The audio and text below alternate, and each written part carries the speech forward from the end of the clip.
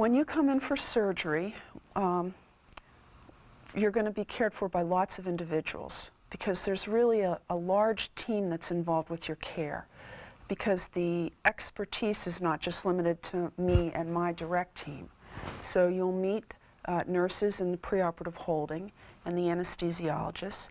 And one of the things that we have done, which is a clear advance in terms of pain management, is our anesthesiologists perform what are called peripheral nerve blocks. And so the anesthesiologist will put a thin little catheter around the nerve in the front of your thigh, called the femoral nerve, and the big nerve in the back, called the sciatic nerve, which people are a little more familiar with that nerve.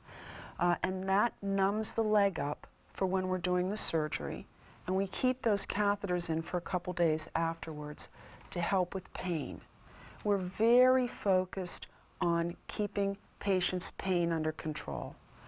If I want my patients to have good pain control. Our nurses are very focused on this, and we also want to minimize the side effects that some pain medication, particularly narcotics, can cause.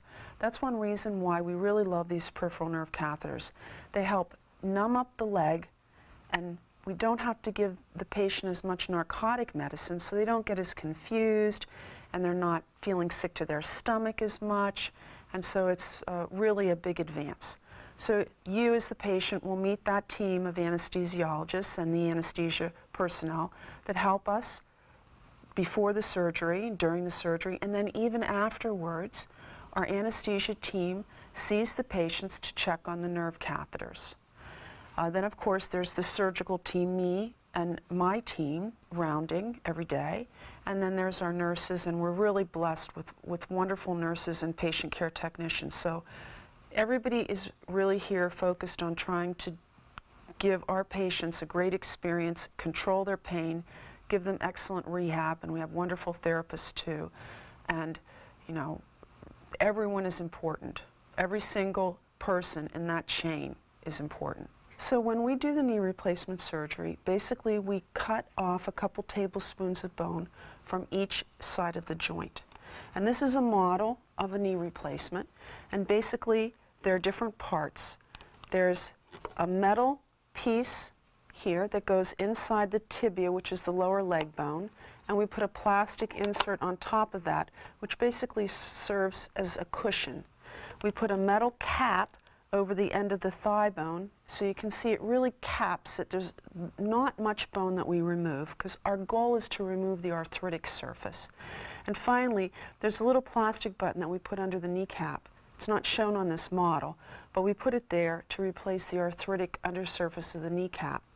Patients sometimes think we cut out their kneecap, but we don't. The kneecap stays in. We just put a plastic button underneath to do what we call resurface the patella. So that's what the implants look like. The surgery usually takes about an hour to an hour and a half, depending on the patient. Patients come in and they have questions about whether this is a minimally invasive surgery or less invasive surgery. And my answer is yes and no. On knee replacement, the length of the skin incision we tend to make a little longer because we want to make sure that we don't have a lot of tension on the skin edges, because the risk of wound healing problems is a little greater with knee replacement surgery. And if there's a wound healing problem, there's going to be a higher risk of infection, so a little bit longer scar is absolutely the better trade-off.